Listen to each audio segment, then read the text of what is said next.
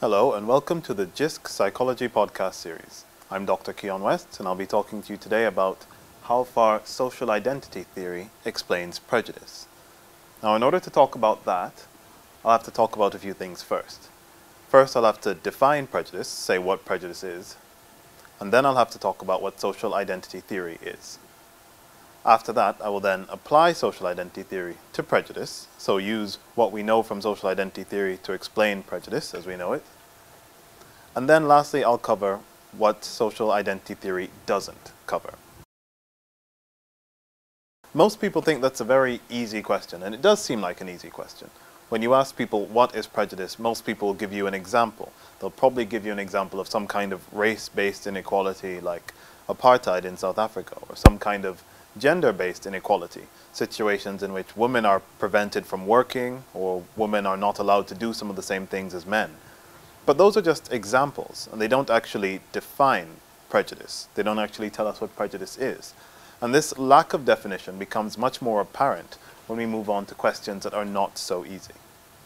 So once you start to tackle the harder questions, the more difficult questions, it becomes clear that you may or may not have a very good working definition of prejudice. I'll give you a few examples.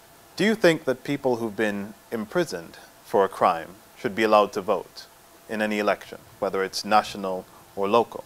And I raise a question not because I'm going to tell you how I feel about whether or not they should vote, but just to point out that it is a topic of conversation. Some people think that they should be allowed to vote, and some people think that they shouldn't. Is preventing them from voting a form of prejudice? And so here's another question. Do you think that people who are of the same sex, who love each other, should be allowed to marry each other, in the same way that people who are of the opposite sex, who love each other, are allowed to marry each other now?